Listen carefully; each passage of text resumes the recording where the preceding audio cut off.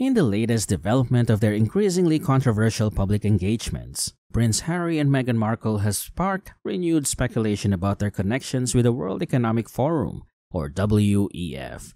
Their recent activities, particularly their visit to Colombia, have led to accusations that they are acting as pawns for the global elite. Recently, the Embassy of Colombia tweeted about the conclusion of Harry and Meghan's visit, which was described as a socially inclusive initiative aimed at bolstering joint projects between Vice Colombia, Mini WEF Colombia, and the Archie Foundation. The highlighted objective of this visit was the financial empowerment of youth and women, a phrase that immediately raises red flags for those familiar with the WEF's agenda. The WEF has long championed digital inclusion and financial empowerment, often through initiatives that promote digital ID systems and data sharing between financial institutions. This focus on financial inclusion, particularly for women, has been a recurring theme in WEF strategies. Critics argue that these initiatives are less about genuine empowerment and more about expanding financial control and surveillance. The criticism is amplified by the observation that Harry and Meghan's visit often followed WEF events. For instance, their trip to Nigeria occurred shortly after a major WEF event in the country. Similarly, their recent visit to Colombia coincided with WEF discussions on financial inclusion and digital strategies. The speculation now turns to their potential visit to India, which could further align with the WEF's agenda if it happens as expected.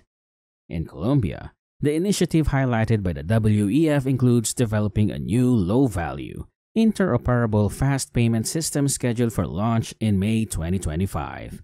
This system, spearheaded by Colombia's central bank in collaboration with the private sector, emphasizes co-creation, interoperability, efficiency, inclusion, and innovation. Critics argue that such systems, while presented as inclusive, often result in increased financial control and taxation, with inclusion serving as a cover for more intrusive financial mechanisms.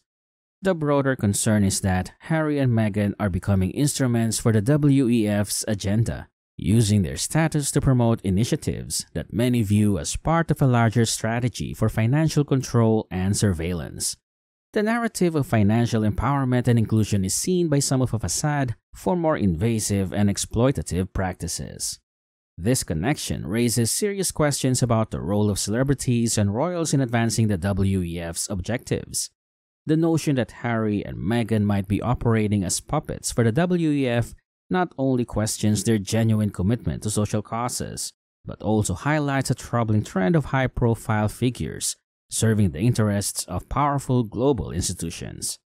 The situation is further complicated by the perception that these initiatives are part of a broader agenda led by figures such as King Charles, who is also linked to the WEF.